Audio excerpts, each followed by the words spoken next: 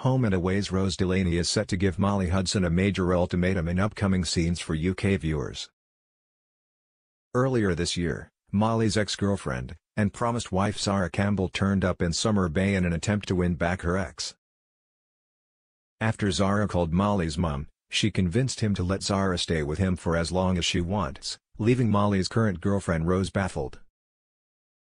In upcoming scenes, yet another of Rose and Mali's dates will be interrupted when Zara crashes their evening and tells them that she feels bad for making things difficult between them. The next day, Rose's brother Xander confronts Zara saying he knows what she's trying to do and that Mali and Rose deserve their own space. Later, Rose tries to speak to Zara but is shut down. After deciding she's had enough of the Zara situation, Rose confronts Mali with an ultimatum, telling him it's either Zara or her.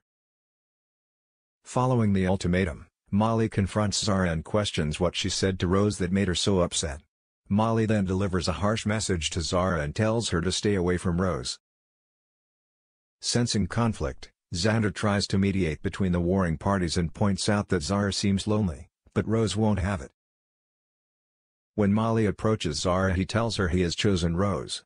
Zara then reveals the real reason she turned up at Mali's, to justify abandoning her dream of studying law to her family, who she believes will be okay with it if she left her studies to find true love. Being kind to his ex, Mali promises she can stay and explains the decision to an anxious Rose, saying he could stay at Rose's while Zara crashes at his place.